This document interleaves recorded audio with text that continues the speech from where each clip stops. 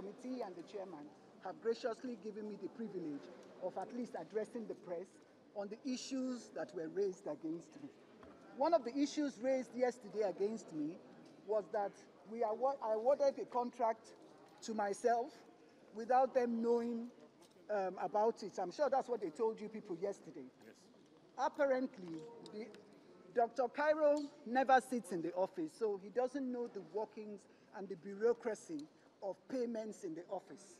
One, I am just a viewer of the platform that makes payment, that made payments in NDDC.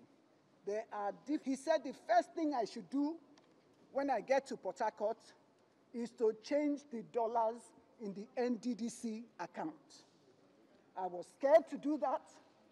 He claims that I have poverty mentality, that I am afraid of money. All of you knew they accused me that I refuse to spend money. It is strange that today it's now about, as just an IMC, to act as a board.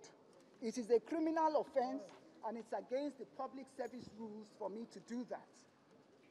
He said I should remove all the other directors that refused to take his instruction during the time of Mrs. Agwagaga. That was the predecessor before I came.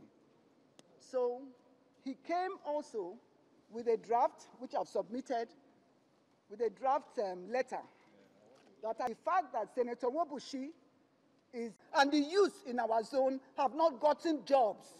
I will not do it. So he should come. He's lucky that God did not plan for me to be there today. The person that authorized it. Don't say it. I will say it. Don't say it again. Don't say it again.